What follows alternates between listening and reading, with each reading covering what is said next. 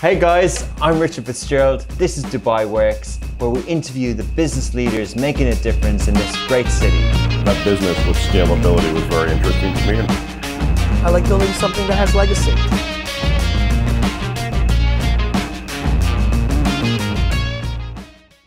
Hi guys, welcome back to another week of Dubai Works Business Podcast. I'm Richard Fitzgerald and I'm joined by the CEO and founder of EdAid, Mr. Tom Woolf. Welcome to the show. It's great to be here. So a quick intro into Tom, and we have a very exciting conversation lined up. So as I said, CEO and founder of EdAid, he moved to Dubai 15 years ago after a brief stint as a professional rugby player with Harlequins in the UK. Very brief. But a reputable club and probably in the top level at the time. Yeah, very good. What position were you? I played 6 or 8. Oh, yeah, okay. So that's a flanker that they're known as fast. Most of the time I spent getting splinters on a bench. Okay. Yeah, running oranges on off the pitch. So, okay, yeah. Team effort. Team effort. Okay, so brilliant. So he worked in with Accenture, financial services, and then after 5 or 6 years of that, started out on his own. So he set up EdAid in 2011 and has grown it to what we'll hear is a company that works predominantly in the UK and the US with 10,000 students on their books this year. And fascinating story. Looking forward to talking and finding out all about it. So welcome. It's a real pleasure to be here. You and I know each other from your Nike days with the Nike run clubs and stuff like that. I didn't realize that you were doing all this as well at that time. So did you get into coaching after rugby? Yes, so I think the coaching had always been a real passion play of mine. I did a lot of, actually when I stopped playing rugby, I did a lot of refereeing. I joined the IRB Rugby 7 circuit. I did a little bit of coaching with the England development squads, but realised there was no kind of professional pathway for me. And so it just remained a hobby and just really enjoyed it. I back in the day invested in some gyms here before the kind of current boom of kind of private health clubs. Yeah. And so had a business here for about 12 years. And we partnered with Nike to really drive community activation through sport. And so how do you enable people who would otherwise not be able to pay for expensive gym memberships, be part of a running community? And those communities had existed in other parts of the world, but not quite existed yet in Dubai. And so, kudos to the Nike leadership. They took a big bet, and as you saw, we evolved over a number of years to have We Run Dubai, the first ever kind of big Nike mass participation sporting events. Yeah. But I think that the heart of it was how do you get everyday normal people in Dubai to be able to be more active and build that kind of element of brand experience through sport rather than just out of home kind of usual media buy. And so Nike invested in developing community, and they were one of the first back in 08-09 to really see the power of investing in community to drive commercial acquisition. Yeah, amazing. So we'll get back to that a bit later, but I think the important note there is that, you're involved in the Dubai community scene. I know I found a community running club like that pretty good when I moved here first. So it was pretty cool too. So you're kind of involved in many aspects of it. How did EdAid come about? What was the idea at the start? I think there's many respects when some people think about building a business, whereas EdAid has intrinsically been in me since I was the first in my family to go to university. I was the first generation of student debt in the UK. I studied Islamic finance. And so really it was always seemed crazy that students ended up paying for all their tuition fees up front for university. Universities didn't have any skin in the game. Yeah. And then if you came from a lower income household, you weren't able to pay up front, so you had to get debt. That debt cost anything between kind of 6 and sometimes up to 30% in interest charges. And it just felt criminal to me that actually the students who needed the access to education most were sometimes paying 2 to 3 times the cost to get access to the best universities. And so really, I wanted to level the playing field and give more students from background like myself the chance to really get access to the best grad school programs. Sounds simple in theory. Yeah, it sounds really simple. I mean, we've kind of played with the model, really what we wanted to do, and we started out with a peer-to-peer model. So we were one of the first peer-to-peer lending platforms to kind of be launched. It's just really tough building a two-sided marketplace. And so as we touched upon earlier, I'd be experienced of building commercial success through community. And so we tried to build community, and that's obviously the first step. But when you build a peer-to-peer platform, you can spend often as much time dealing with one person who's put $10 into the platform to support a student as you can someone who's put multiple millions in. And so it was just a very inefficient element. But so just to explain that, so basically when someone has a great idea, they say, I've got a good idea, but you don't have providers, so you don't have makers or a marketplace, and then you don't have customers. So you actually have to do acquisition on both sides, which is that what you mean by being difficult? Yeah, it's exactly that. So often in one marketplace, you create a product and then you sell that product to a customer. Yeah. Whereas actually in these double-sided marketplaces, you have a situation where you have to create the platform and then create the community and then sell to both sides of the customer. So we had to sell to a student and build the students who wanted, and all of our students get an interest-free loan. So we had plenty of the students on one side, but then you end up with this asymmetrical because then we needed patrons and people to fund them. So we quickly realized that actually a pure peer-to-peer play was not going to work. It was all the kind of rage and trend, and it still kind of is, like, but as you pointed out, a core issue with the idea being difficult to get off the feet. Yeah, it's difficult. I mean, I had track record. I mean, I partnered with Just Giving in the UK, brought them to the Middle East, so I had a track record of peer-to-peer giving, and tried to learn as much from that and translate it across. But it's just a really tough, and particularly all of my businesses have been bootstrapped. And when you're bootstrapping in marketplace businesses, it's just incredibly tough because you're having to sell to customers at the same time. Yeah. Your acquisition costs are double typically what they would be in a more one-sided marketplace. So the mission on the website says to make education more affordable. Yep. So that, as you described, it's to make people like you were to be able to go to university and not have, we all know how much student fees and debt, the global issue on that. Is that what you're solving? Yeah, so we work with the world's best grad school programs to enable students to be able to, from underrepresented communities, to be able to access the grad school programs now. So we're talking about the best MBAs and master's level courses or vocational boot camps in software engineering, cybersecurity. Not postgrad? All graduate level. So typically they may have done some undergraduate, may have done community college. Often the people from lower incomes have not finished college. So they haven't actually got the certification, but they've got the debt. So we help those students effectively get a credential that's going to lead to an outcome. And very much the jobs of the future. So I say cybersecurity, data science, AI. And then those students pay only once they graduate and get a job. And so it's a kind of study now, pay later model. And so both EdAid and the university are effectively investing in that student and supporting them up front. And then those students pay back. So it becomes like a revolving endowment where the students from underrepresented communities now, typical household income is sub $30,000. And the median exactly. And then the median afterwards is about $72,000. So we're doubling the household income of every student we fund. They pay their fees back into the pot, and then we enable the next student to go the next semester. So how do you become a lender? How do you become a bank? Where do you get all the money? Well, this is where being early in the fintech space, you can afford to make some mistakes and learn, but the power of financial technology and the fintech industry as it's emerged, particularly out of the last financial crisis, was how do you enable, splice what banking is and find ways to create value. At the moment, our lending system, I don't want to go too far down the kind of traditional consumer credit, but what happens effectively is that students from low income backgrounds have poorer credit scores, they're a slightly higher risk typically, and then they pay considerably more for the cost of their debt as a result. But they tend to use models from consumer credit from people that buy cars and go credit card shopping. But if you take the world's best graduate schools and vocational programs, their students have exceptional outcomes. So they're actually a much lower credit risk. But on the front end, they're a much higher credit risk because they have no credit score or they have a very low credit score. Okay. So we're doing two things. One is we're giving them the lowest cost credit they can have, which is an interest-free loan. And the two is it's about driving that economic empowerment and building their credit score. So actually, our system is loaded that your credit score today is often predetermined by your parents' household income and where you live and your postcode.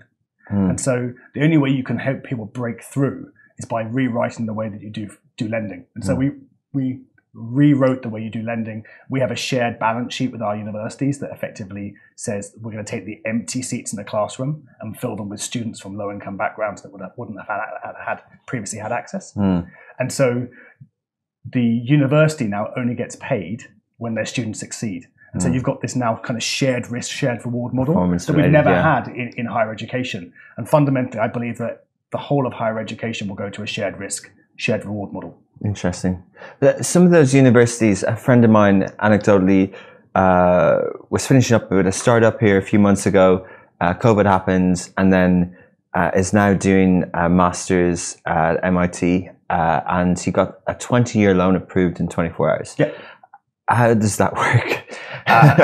There's a lot of debt out. There's a lot of credit out there. Yeah. That's looking for a home. Yeah. So actually, if you're going to a leading school, it'd be interesting to hear. Maybe you can tell me offline what their interest rate is. But typically, and people like you and I now can, in the stage we're at in our life, we can probably go get credit from anywhere. And this is the part of the problem. Is almost by the fact that they're your friend, they're probably someone who's had a startup, had a business. They might pay slightly higher for their credit. Okay. There are multiple hundreds of millions of people out there in the world who have the talent is equally distributed, but the opportunities really are not. And so what you have is those people are just locked out of the financial services system because they come from India, Southeast Asia, they come from South America, or just low income households in the US. So they don't tick a box in terms of... They fall off the bottom of a traditional credit score, a typical FICO credit score model, which is discrimination, or is it more? It's not. No, it's not. It wouldn't be classed as discrimination because it'd be risk model based. It wouldn't be based on the fact the decision wouldn't be saying you're an African American, therefore we're not funding you. But there is an actual bias built into the models. Yeah. Based on postcode. Yeah. So African American communities in America will have slightly higher crime rates, and therefore they won't lend to people in those, further exacerbating the opportunity gap. Yeah. And so the 63% of our students we fund are people of color. The majority, I'd say almost 90% of first generation students. Do you approve them, or does the university also approve them? So first of all, they have to get accepted to their program. Yeah. So they'd have to get accepted to doing the software engineering program at Columbia. And once they've done that, then they'd be referred to EdAid, and then we would do the kind of character and capability assessment on their affordability. Yeah. So for us, we don't look at hardcore credit scores. What we look at is that are they going to be likely to be able to afford to make their payments? And we've built our own risk model internally at EdAid to assess that based on the outcomes from the program. And then when a student onboards with us, we start early. We help them build out their LinkedIn profile. We start to really kind of coach them through how do they present themselves professionally online, because the ATS, which is applicant tracking systems, will be looking for keywords when they're searching for doing the grad searches. And when you apply for a job, the first thing someone's going to do is look at your LinkedIn profile. Okay. And so it's how do you present yourself professionally online before you even start your course. Wow. So you're vested in their whole success. It's not just, you're not like a ruthless bank who's just looking at the we numbers. don't get paid by the student doesn't pay us, the university pays us our fees. Yeah. So we're effectively, think of it almost in your parlance, kind of from some of the communities that we listen to this, we're lending as a service. So we operate the regulated technology platform. Yeah. So we do the origination, the collection, full servicing all in-house. And then, but a lot more of what we do is where the kind of fintech and edtech blend is that we work with those students to really drive the outcome, because if we don't drive an outcome and shift the GDP of the students that we fund, we don't get paid. Okay, interesting. Lending as a service. Yeah. Brilliant. Is there an last? Last or something. Loads of questions. Really interesting. Can we talk a little bit about the university and education system? Yeah. So I think there was a meme going around the other day, subscriptions, and they're saying that the TV subscriptions for Netflix are going up, and then it's Harvard, $55,000 a year, something like that. And there's a lot of, I've read recently that some big old boarding schools are closing down. The famous, well-known US commentator on media and tech, I can't think of his name, Scott Galloway. Scott, he talks a lot. He's a professor, and he talks. Great mind. Amazing. Yeah, he's written a book called. He should be part of this club. Yeah, we should do a shout out to Scott, because this is the bald white men's club. So he should definitely be here. Part of this. He should. Yeah, we'll tag him. Big dog. He might what he calls himself. Yeah, no, but so he's amazing on education, right? And there's a whole kind of trend on ed tech and why it's disruptive. I was at an M&A thing recently here, and I was just blown away about how profitable the education system is. And I can see how people get attracted to it. But it's profitable because it hasn't been disrupted. And, talking about these big universities in the US, and two questions, like how do they continue to charge? Why are they not disrupted fully yet?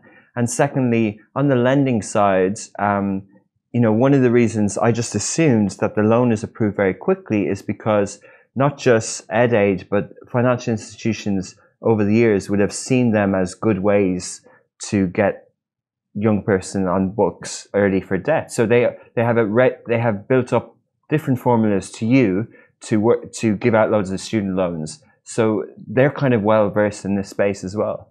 Yeah, let's deal with those in reverse.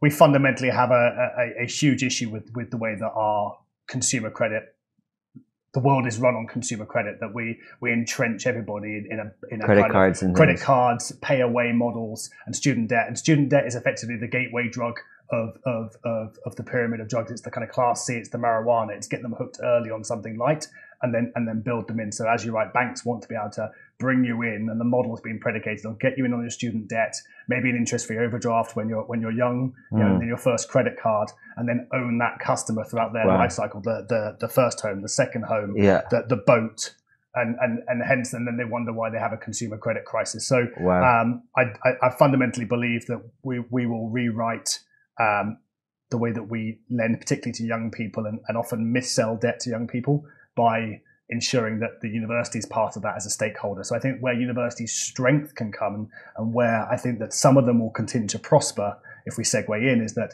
if they're willing to say in the future, you don't take your debt from a third-party bank, which is going to charge you higher interest rates, that's effectively building an arbitrage, paying their customers. What's the typical interest rate on a student loan? In the US, they're around between 6 and 8%. For the lowest quality risk, the private, that's the government loan. Same in the UK, 6 to 8% government loan. The private loans go up into to north of 20%.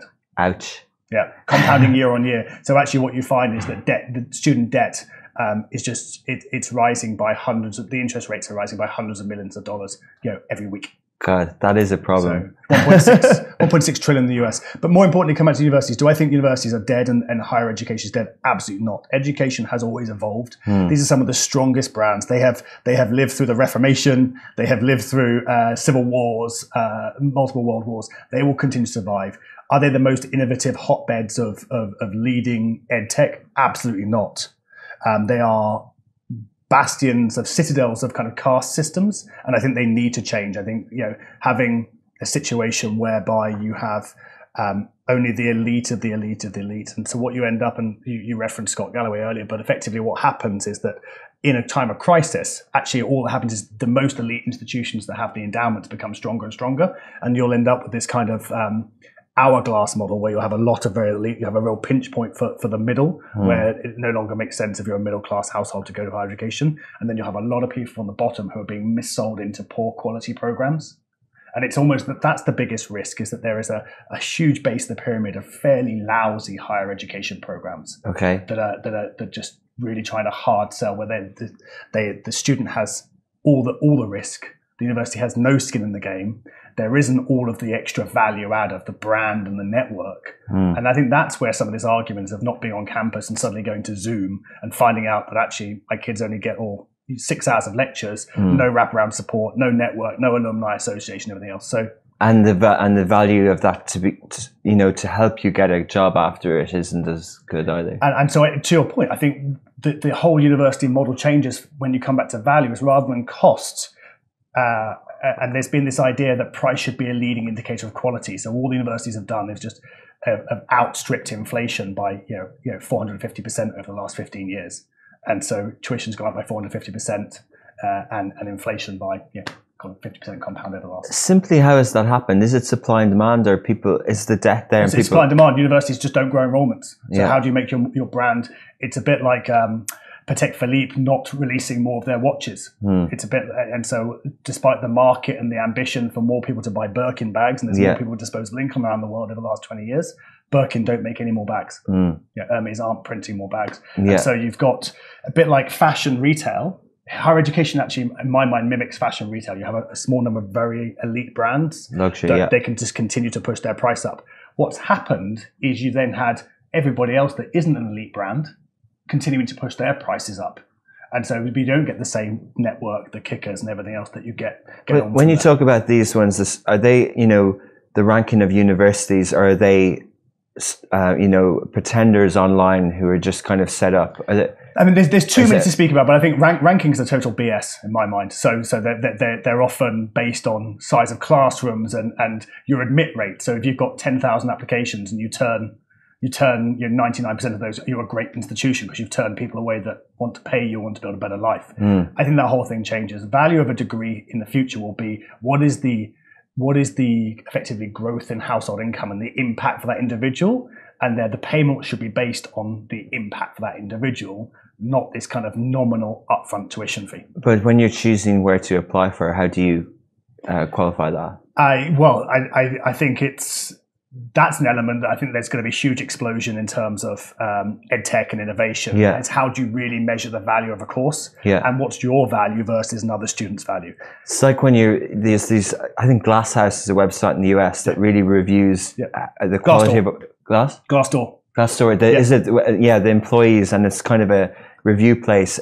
Are there ones for that, for universities? The real truth? LinkedIn, there's no real truth. Yeah. And I think that a bunch of different companies have started to try and find the way to the real truth. It's funny, when you speak to students from affluent backgrounds, they talk about education being enlightening, being the experience, the campus experience, the journey. When you talk to middle and lower income students, they want an outcome. They want to be able to get a better job. They want to be able to feed their kids. Yeah. They want to be able to. Often they tend to be slightly older. They've taken a few attempts to graduate college. Maybe had children younger, and they want to build a better life. And there is this great bifurcation in the market where universities are selling academic enlightenment and campus experience, and actually the customer wants a credential and an outcome. And so I think that's where you're going to see real innovation. And how do you get the stackable ability to, who is going to be able to develop the new delivery model? Is there an Amazon or a Netflixification of this? Is there a kind of, if you look at Jake Scott that said he's taken these micro-credential model through his company and Section 4, and he's delivering a business strategy course for $500. I think they had an enrollment start this week and they've got 1,000 attendees. You can easily see that going to 100,000 or a million enrollees. Wow. Because what he'll do is he'll start to bring in his best compatriots from his different universities that he's got and say, right, now you run product strategy, right, now you run finance. A bit like masterclass in a way, but 1,000 times better. Yeah, masterclass is great if you're wealthy and you want to watch Anna Wintour talk about her experiences. Yeah, but this is a curriculum. This is education. And once you add the pathway, the future is going to be then how that intersects with Apple or Google. So you end up having a badging, and so I think there was a recent survey that more students would want to graduate from an internship at Google than they would Harvard now. And so actually when you start to look at how can you marry real world education from real world business leaders, but potentially be able to have a poly education approach where you've got many different providers that you can stack those credentials via a portal. So you can study from, the MOOCs were a good start at that, but ultimately they don't lead to a credential, nothing that's really respected in the market. But once you get the respect of a big power brand, so Apple has Apple University that delivers a Scott Galloway course paired with something delivered, and not in a gimmicky way, but in a real genuine way, that the Collinson brothers are delivering how to really build a business from scratch and how to bootstrap in financial services. Yeah. And then they're in there with that. Then I think you've got a course that's actually the future. And then that enables students to be able to actually have real jobs on the side, so you can still study and work. Yeah. I think the apprenticeship model is the best model for the future. It just needs to get completely torn up and rewritten. I totally agree. Like, we see that with very good universities here and graduates in Dubai. And, I think not many people recognize what talent is in the market in terms of graduates. We play around with the Augustus Academy term in terms of media education, and I totally agree on that sort of, education process on the job. But on the sort of idea of disruption is, the examples you're talking about. And I heard of another one where it's like an MBA on an app, which is 5 minutes a day or something like that.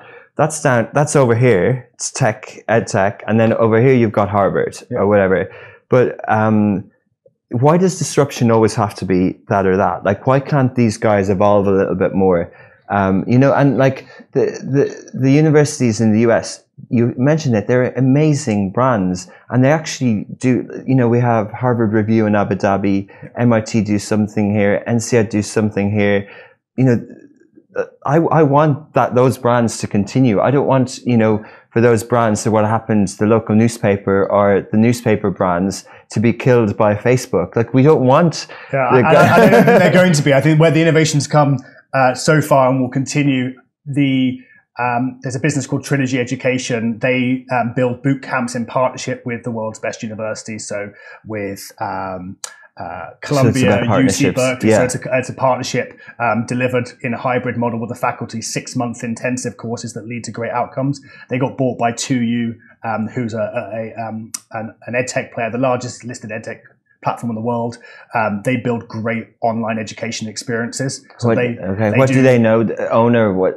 How do we know of them? 2U, you probably won't, because they sit behind. They run the online classroom for Harvard's data analytics program. They run Yale's physician assistance program. So if our listeners want to invest in EdTech, that would be a good. Without doubt, I'm a super proud investor. If you're looking for a genuine investment, then there's such a growth opportunity with that brand. And so, just full disclaimer, I'm an investor. We work with them, but the majority of my kids' future college fund is in 2U. I think they've got a huge growth opportunity. Their founder, Chip Palachek, and they've got a great leadership team around them. Interesting. They have everything across the whole career continuum. So short courses, boot camps, undergrad now with LSE. So typically, if you're a Dubai-based student, you travel to London, you'll spend $150,000 to do economics at LSE at undergrad, all in. Wow. They've now taken that degree with the University of London, and they've put it online, and you can now study in Dubai for that degree for $25,000 all in. Are some of your students, I would call them, the 10,000 people who work with EdAid, do some of them do remote courses like that? The majority of them do remote. Okay. And growing. And how does that work? Like, do you think, are they getting value out of it? They don't have the network? For many students, and you'll remember this through college days, there'll be some that want to go in, they want to go all in on varsity sport, they want to go all in on dating and the student union and doing this. But the world has moved on in terms of the only place you can meet somebody, a boyfriend or a girlfriend, is in the student union. The campus experiences will remain, but they will remain for those that want to pay for a slightly different experience. There are many students I was at university with that didn't want to hang out on campus, didn't want to sit in the coffee shops all day. The actual taught experience on campus is typically 8 to 12 hours per week. So actually, there is now this able to be able to, you can go full bundle with accommodation on campus, or you can say for many students there's a huge opportunity cost from uprooting their life, moving from Waterford to Chicago to go to Booth. And everything else, is a huge cost of that. So for many, the experience will outweigh that cost. But for the bigger opportunity, how do you grow these markets? Online, really great online experiences. We work with most of the online education providers in the space. There's no one better in that space than 2U, because they've built the platform for online. They didn't throw online in March for Zoom. They've got a multi-billion-dollar company built. Digital classrooms and they partner with these universities. They invest upfront in building the digital experience. They work with the same lecturers. And so I think that there is a nuance. People just bundle online all in together. Zoom class isn't online. You can use Zoom, but how you use it, how you have, and how you train your lecturers to deliver online is very different from how you train. So it's a continuous improvement process. So I think that there's going to be a lot more innovation that comes in how do universities partner with the likes of 2U to reach a broader audience. The one thing that we see in the data is that when you're in markets like the UAE, Southeast Asia, India, Africa, is that higher education, people sniff at it a bit. There's a lot of commenters that say it's dead in the UK or US. And it might be that it's got a bit tired if you're a typical person who's living and working in the US and it's not giving you the value for money. The opportunity for an international student who's coming from India or Africa to be able to study remotely at LSE on their undergrad program is huge. The Chinese market, the Korean market, the Indonesian market. The future for UK and US higher education, the biggest brands, is an export strategy, and the opportunity there is infinite. Fascinating. Yeah. And a lot of brands are here. A lot of universities here, like Manipul and Wollongong. I was listening to Satya Nadella's book recently, and he studied in Manipal University in India, and he's the CEO of Microsoft. That's a fascinating story. Is that, can you see those universities as well having an export strategy, and does that work in the US? Yeah, without a doubt. And so what it will come down to those universities that are willing to put their outcomes and their revenue on the line and say, you pay us when you win and when you succeed, and then you change the incentive structure. So universities aren't these gilded cities with high walls and saying to everyone to go away. What they're trying to they actually change their entire recruitment cycle to who are the best and brightest minds, regardless of financial means up front. But they need money. They need. They don't. The best universities can raise debt at 0.5% above base. Okay. They don't need debt. They don't need money. Okay. The endowments you've got. You might need money to fund the payments, or you only pay. Yeah, we can solve for that. Scale solves for that. Okay. I just don't think we make enough big bets on students. We know we don't have default to the platform. Our students double their household income within 24 months of completing their outcomes. But the opportunity for financial technology and education to intersect to drive better outcomes, and the demand drivers are huge. So, but it's also like, it's also, you're providing a service or an education that has value. So in my view, an education has value irrespective of if that value pays back later, because knowledge compounds, and it's hard to measure in a job. And I always relate my years in university or anything. It helped me shape how I think. And I still apply to it. A language and a business subject. It still relates a lot. Is it as simple as, not as simple, but do you think that it's that point, do they need to go into a performance model, or do they need to just change how they price? Well, you could do both, but we've been trying for years and years pricing as a leading indicator of quality, and all it's got is hyperinflation in higher education without any discernible increase. So typically, you'd go to grad school and you'd spend. When I first started looking to go to Oxford's MBA, maybe 15 years ago, I think it was £27,000. It's now best part of £100,000. Wow. Yet median incomes for graduates that are coming out of Oxford MBA has not increased significantly. Yeah. And nowhere near the same percentage. And so I would argue that, and also the two... That sounds like you're explaining a problem for them. Like, if it hasn't increased, then why would they change their cushy 100k now? Because there will in future be no students to pay 100k up front. Okay. So that they'll either have two choices: go out of business or innovate. Okay. And what will they do? We'll see. We'll see. Okay, interesting. So let's talk about the students that the platform. So I'm interested in applying for a course. I don't have the means. Somehow through a good review or recommendation or a decent podcast, they don't know who that audience, but so someone comes across the platform. Walk me through the process of how I end up getting my university paid for. Well, typically a student will come to us because they've applied to a program they really want to be on. We help students discover some of the programs, but typically they will go to one of our program partners. So if we said software engineering at University of Birmingham in the UK, or we said UCL's MBA program, data science at Columbia, then they'd go to one of those courses and then they'd be referred to EdAid for the payment plan. And so we would put those on a kind of study now, pay later model. They'd spread the cost of their tuition maybe over 24, 48 months after they graduate.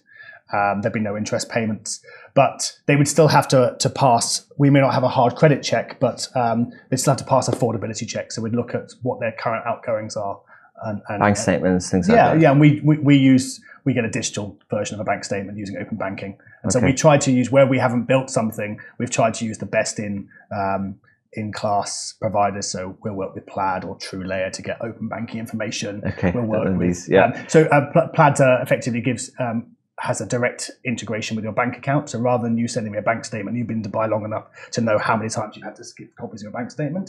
Via a secure API, your bank would give me a copy of your bank statement.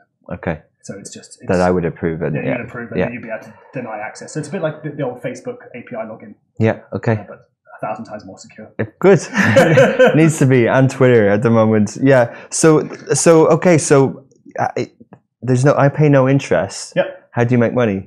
The university pays us. So effectively, if you look at a business from a business perspective, universities are trading off upfront cash flow and the administration of payment plans. A university still has to administer, even if the student's paying everything up front or via debt from a third party, they still got to have an administration team that administer all those payment plans. Who's paid? Have they paid? Can they start their class? So we pick up a lot of that HR lift and technology lift and build that into our own platform. So I think that's the first and foremost thing. And then the second point is that we're doing all of that assessment, all the collection, all the reach out to the students. So that takes a huge amount of time for universities that we take off their hands. And so effectively we've built an end-to-end process and the university pays us to run that. So it comes, normally university CS is just an acquisition fee, a cost of servicing the student, which it would have anyway on its books. But what you'll typically see is every classroom now has perishable inventories. There are empty seats in the room, and at midnight on the first day of that course, post-COVID, but yeah, exactly. On midnight on that first day of the course, if those seats are empty, like a hotel that has empty beds at night, that inventory's perished. Yeah. And so we help those universities grow their revenue per cohort, and so actually they're earning net even after they pay our fee, which is only very small. But maybe we've been increasing that now. But their revenue per cohort, their revenue per seat increases. Okay. And they don't need to rely on bursaries as a way of discount. Most universities will say, "Oh, tuition's this, and we'll give you a bursary."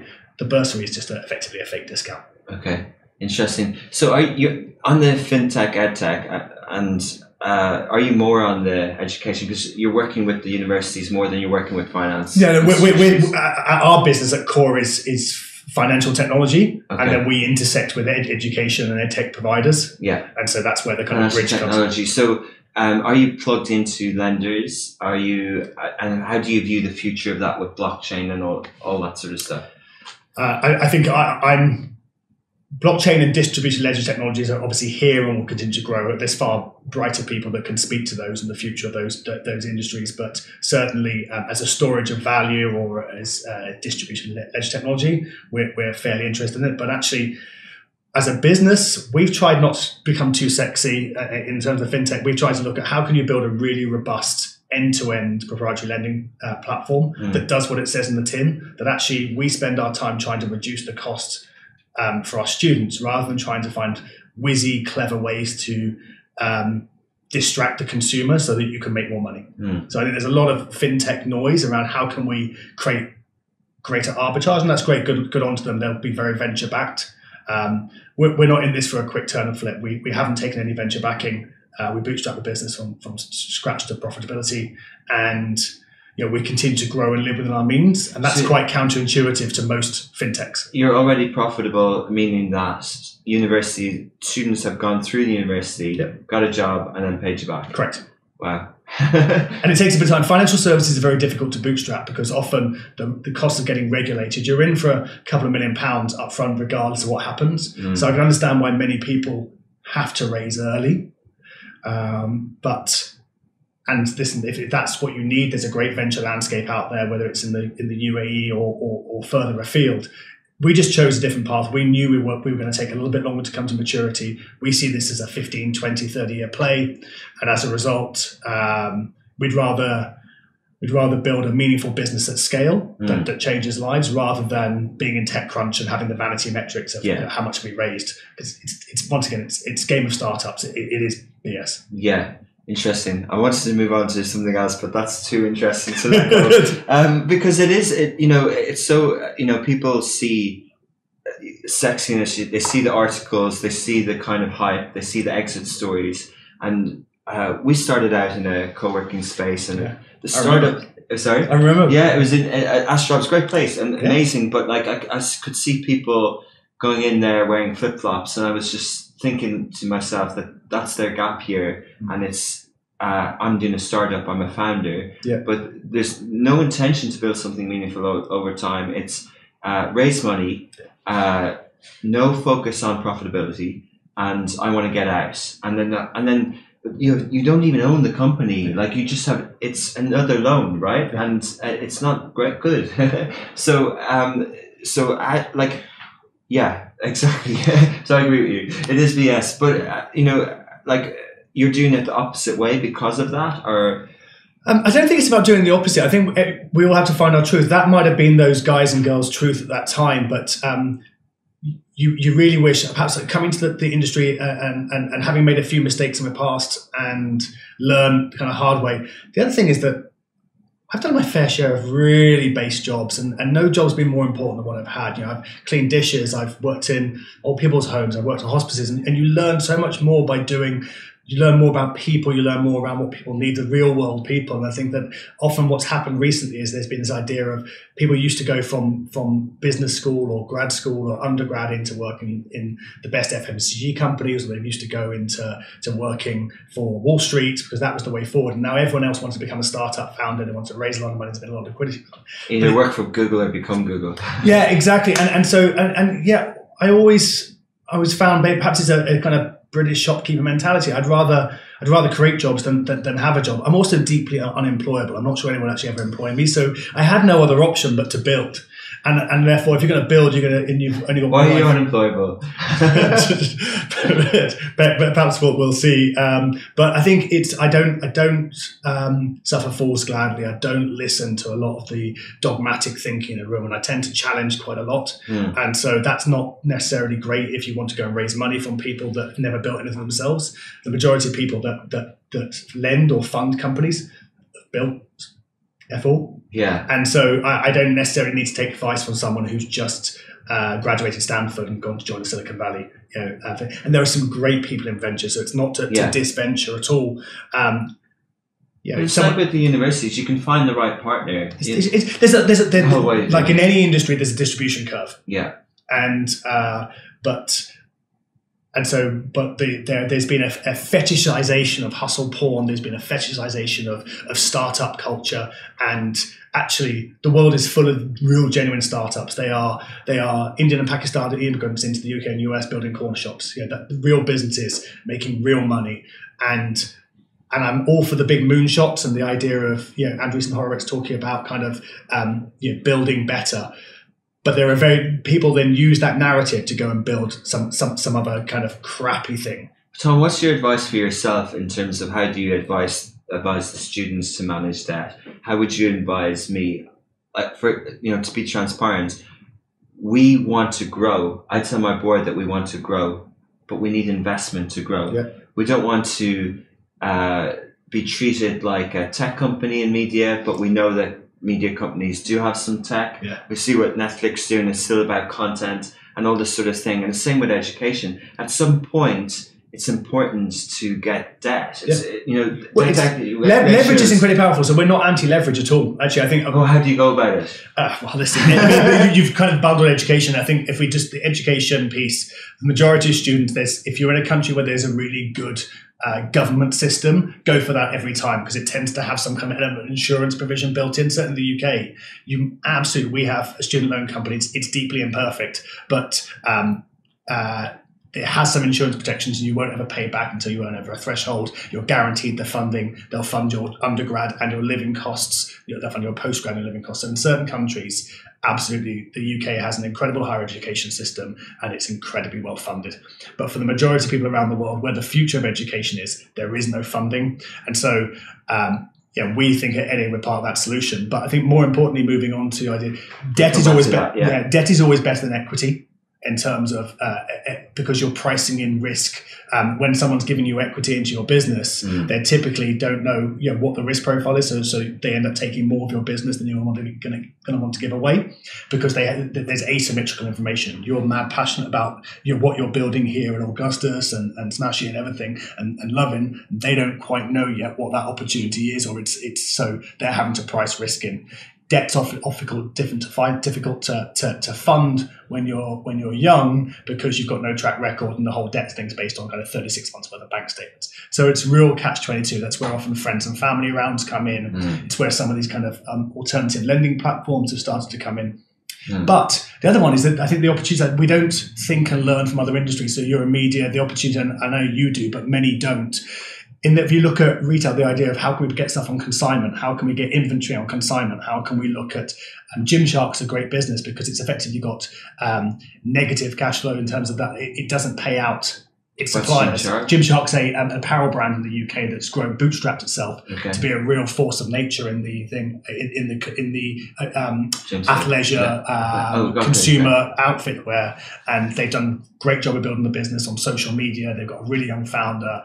They're going to go. They'll be the next Under Armour. They'll do some great things. You should check them out. They've got a really great founder there and a really great business. But what they did early, because they were super small, they used their size and said to their suppliers, we've got a great business and a great brand, but we're not going to be able to pay you for 6 months. So they get paid, they get all their returns and everything done, and they're going to pay out 6 months. Amazon's another business that does that, whereas most businesses the other way. They have to buy their clothing in retail, and they only get paid. Reminds me of the shoe dog story, the difficulty they had with financing at the start. Exactly. So it's just trying to learn from other industries and try and see, well, where can you build arbitrage? Where is there perishable inventory? In Dubai now in media, there's so much underutilized inventory.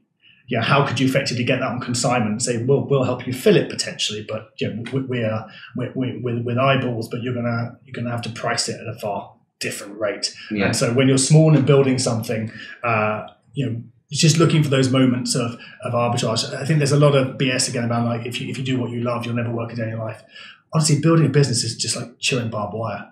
And so it's good quote. And so I haven't seen my children for years as much as I should do, and I'm on, as we touched upon, I spent 7 weeks in flight last year, and it matters to me, and it matters to show them that I'm a parent that can build and show a really good example to my kids. And it's always a tough trade-off of how much time do I get to see my son versus how much am I showing him that this is how you build something. But interesting. But you've had a bit more time lately. Yeah, which has been incredible. But it's those internal conflicts. But building a business is really hard, and it should be hard. Building things that matter should be hard. And what times like recessions do is they just cut out all the noise, and they cut out all the pretenders, and really leave the likes of yourself around in the market finding a way. And yourself, it's just non-linear. And so all we try and implore in people is that you just realize what you really want to embark upon. It isn't the hoodies and the swag and the TechCrunch articles and everything else. It will feel like chewing barbed wire. It will feel like at the end of the month you used to celebrate because you used to get paid, and now you're working out how you're going to make payroll each month. Brilliant. That's very clear. Talking about the Middle East, you mentioned kind of other parts of the world, but let's specifically talk about education here. From what you've seen, how could you describe it? What's the heritage, legacy? What are the universities like? And how important is education in, we see the leadership, we see what the visions are for many countries in the Middle East. I always ask on this podcast, this is an emerging market. Like when I was younger, China was an emerging market. The made in China thing isn't really there anymore. It's made in Taiwan, but China has emerged. Brazil hasn't. India hasn't. The Middle East hasn't. What does it take, and what role is education in that? I mean, the one thing that we have, certainly if we're talking the UAE lens, is there's just incredible leadership.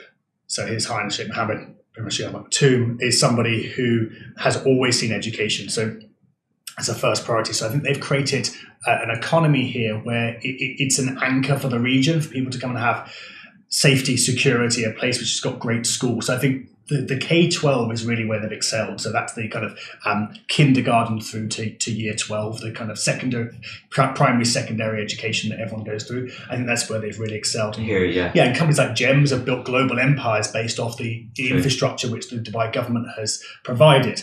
I think the next iteration is going to be, and we've got some exciting things I'll have to come back and announce with you, but is around how do we build out the ability for many years people have had to be in the region of the kind of wider GCC, wider MENA region, but travel abroad to go and study. And actually I think the opportunity now for the innovation in online is how can you live in Dubai with all the safety and security, come from Jordan or Pakistan or Lebanon, live in Dubai, but study on great programs at Columbia, great programs at MIT, great programs at Harvard from Dubai. And I think where Dubai will be in that it was previously a trading post for many years, and then it moved into a tourism-based economy.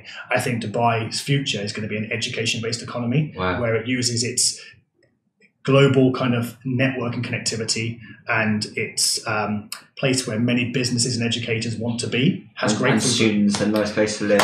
Exactly. Yeah. And so you get the idea of effectively Dubai is as a nation, a campus. Yeah. Which will have with students from all universities studying online, not having to travel because sometimes there's visa issues. I mean, the United States government have done probably the worst play ever of taking the pin out of the hand grenade and holding on to it in terms of its approach to students, attracting students. Yeah. So Canada will win, the UK will win, Australia will win, but many students can't just travel there.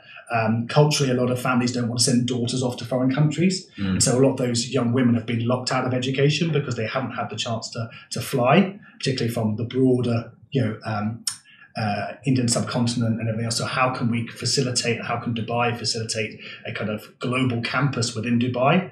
I think there's going to be some really exciting opportunities. With international brands, with funding partners, things like that. That's really interesting. Different way of looking at it. Yeah. So there is good opportunity for people to have education from here. What about if I'm in another country, in Kuwait, Oman, or Jordan?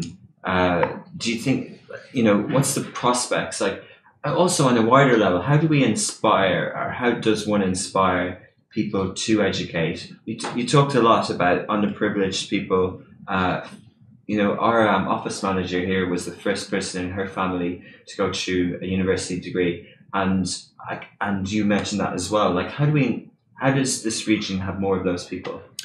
I think it's about building role models, and I'd love to speak to your office manager. It's about how do you building community is so important. So rather than this idea, and I think we're post the age of the influencer and the macro influencer. I think we move into a world of micro influencer where rather than someone trying to have 1 million followers, it's how can one person show the way for 10, 15 or 100 of their friends and family that they're the change maker within their community.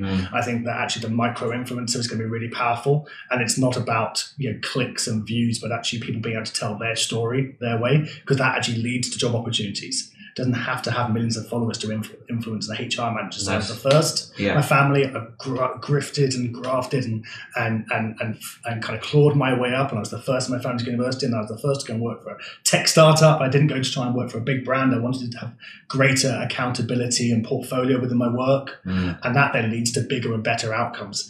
It also means that employers and founders like us, we have to, if we've come from those backgrounds and want to be the difference, we have to take bigger risks. We can't return to the mean and just hire people and it's so easy to do. Like, what's the boxes we can check when we're hiring?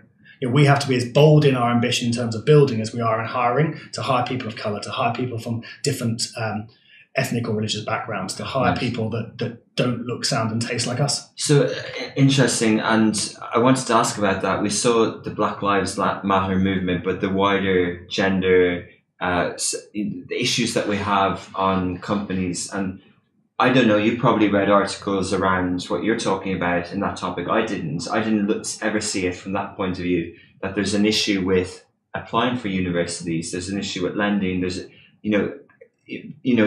we're quick to criticize companies with boards who are all white, all male, but actually they can't really choose. I'm not defending them, but I'm saying that the problem could be at a grassroots level. Do you find that? Yeah, well, I'd say in the same way that I wouldn't go out and say, you're white male and therefore you're immediately X. I think that we can't just reverse the bigotry. But yeah, diversity is important. But absolutely, we have that. There is, the problem starts at K-12. It starts with children from a young age. If they're not able to read with a parent every day at bedtime, their linguistics will fall behind. Their phonics will fall behind. By the age 4, the opportunity gap is starting to emerge, and by age 11.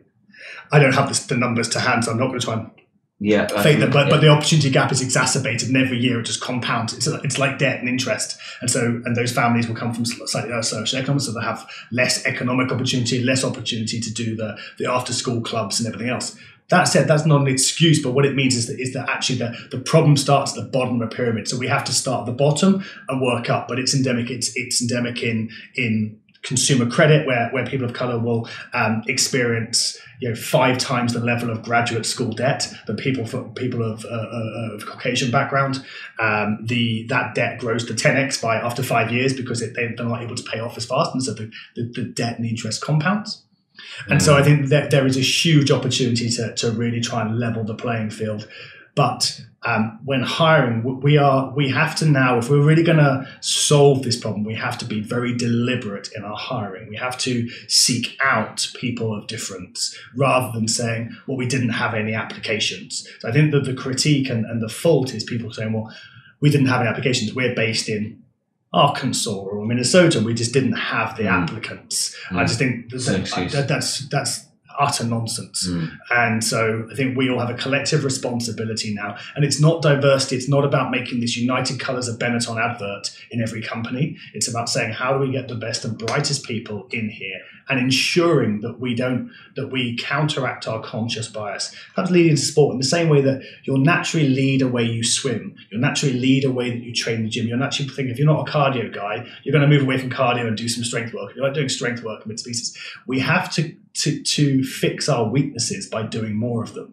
And so we're only going to get better at cardio by doing more cardio. So if we need to look at diversity of thinking, of color, of race, of gender, we just need to go and spend more time in those communities to get better at it.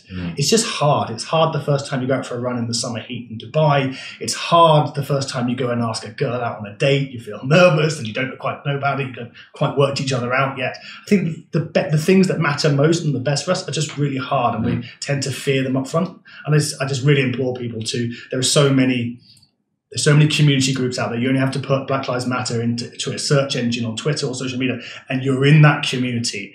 And so stop posting crappy black squares on your Instagram as a way of showing solidarity, and do something about it. And that means the next day you go onto a college campus and you actively seek out people that you would otherwise not normally seek out if you're doing campus recruiting, and stop putting numbers and percentages and everything else. Just live a truth which is just more broader and open-minded. And I think people's businesses will be better for it. Brilliant. We'll leave it at that. Good point. Thanks a lot, Tom. That's a real pleasure. It's lovely to see you. Thank you. You too. Hey guys, I'm Richard Fitzgerald. This is Dubai Works, where we interview the business leaders making a difference in this great city. That business with scalability was very interesting to me. I like building something that has legacy.